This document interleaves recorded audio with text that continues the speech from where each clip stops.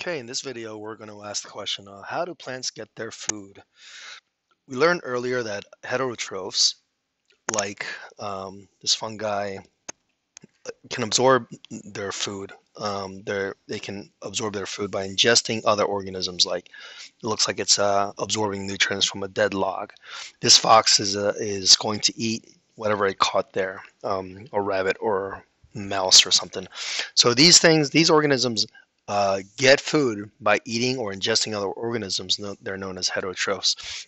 Well, plants don't eat other organisms, or at least most plants don't, but they also need to obtain energy. That's one of the characteristics of life. All right, so we're going to take a look at how plants get their food. It's through a process called photosynthesis.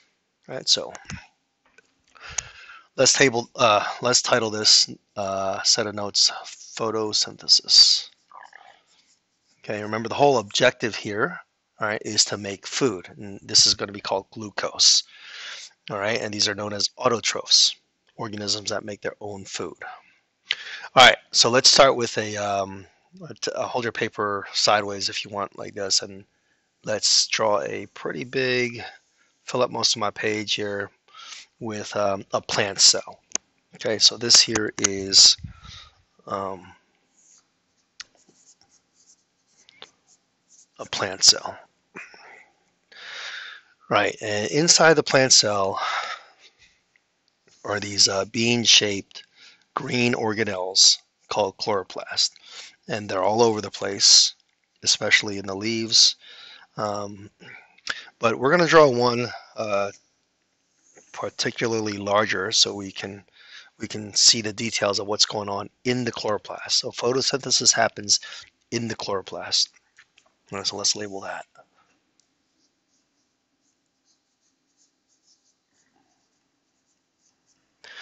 All right, there's two structures we want to get.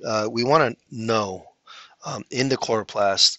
We have these stacks of discs, and they're known as thylakoids. Okay, so right there.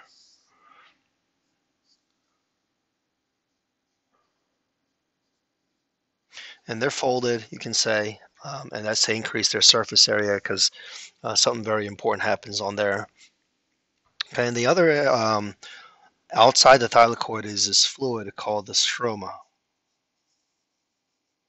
All right, so you want to definitely know those two structures inside the chloroplast.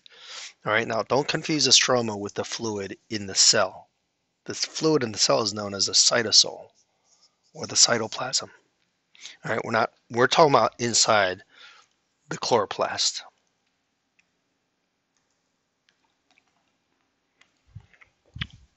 Okay. All right, so let's take a look at what happens in the thylakoid. There's two parts to photosynthesis, not in any kind of order, but textbooks usually do this first. Plants absorb water through their roots, and that water is going to go into the cell through osmosis. And then in the chloroplast, the thylakoids are going to take that water and turn that into oxygen. Okay, is that the point of photosynthesis? All right, hopefully you didn't forget. That's not the point. The point is to make food. We'll get to that in a minute. All right, the way this happens is plants use, let me use a different color. Plants use energy from the sun to do this. Okay, and so that's why this is known as the light dependent reactions. It depends on sunlight. Okay, but again, the whole point is not to make oxygen, although it does make oxygen. All right, so you may be wondering, well, what's the whole point of that? Well, the light dependent reaction is going to make energy for the second stage. Okay, so we'll just say that's ATP. It also makes NADPH, which is a high energy molecule. You don't need to know that. Just sometimes you'll see these words with these names with H's at the end. Just think of them as high energy if they have an H at the end. Okay, that's not what it stands for, but it's good enough. Okay, in the stroma of the chloroplast, this is where the magic happens. This is where something incredible happens. Carbon dioxide, CO2 from the air, all right, that goes in through the cell through diffusion, and that gets used in the Calvin cycle.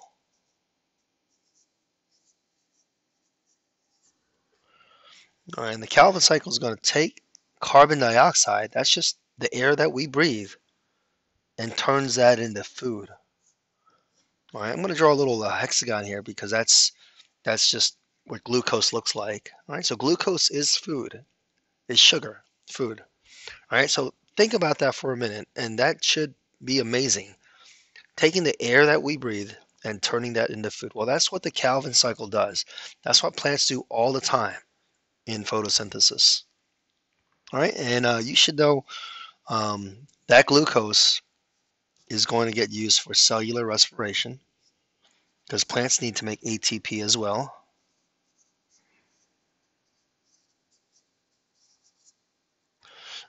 Plants will also store extra glucose that they make into molecules called starch. All right, so when there's not a lot of sunlight or water, they can still get that glucose and break it down from starch. So they can do cellular respiration. They can also use it for cellular structures like cellulose. They can join glucose into cellulose, and that's used for the cell wall. Okay, so starch and cellulose are also carbohydrates. So all you have to do is link, several glucose molecules up through dehydration synthesis and get those larger starch and cellulose molecules. All right. By the way, there's a chemical pigment in the thylakoids that make them green, and that's called chlorophyll. All right. I'm not going to write that up here. It's not the most important thing, but chlorophyll is a pigment that absorbs the sunlight. Okay, so you may see that word.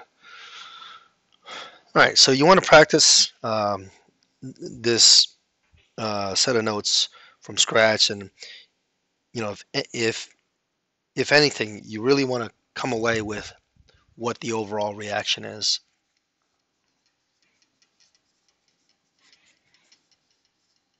Okay, so what's the whole point of photosynthesis? What is it? It is to make what?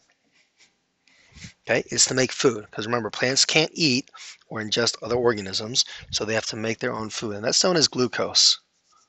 Right? Glucose and food are synonymous, and it's a monosaccharide. It's a carbohydrate made of one ring like that. All right, what do plants use to make glucose?